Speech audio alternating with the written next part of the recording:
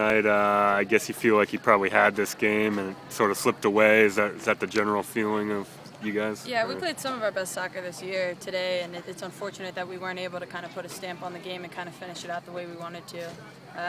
It's on us to kind of let a team hang around like that when we've been possessing better, we've been getting better chances, and we're not putting ours away, and that's on us.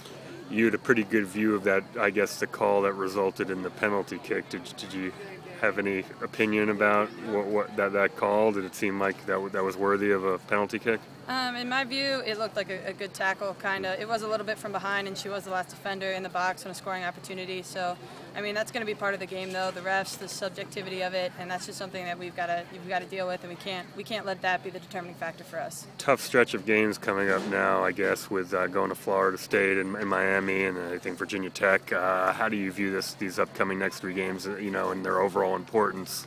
We're really excited about it. Anytime that we can come off a loss like this that we're not happy about and we can get back after it and show what we've got, we'll be more than happy to do it. And the better competition we have, that's just going to raise our level, and we'll just keep pushing the envelope until we're the best we can be.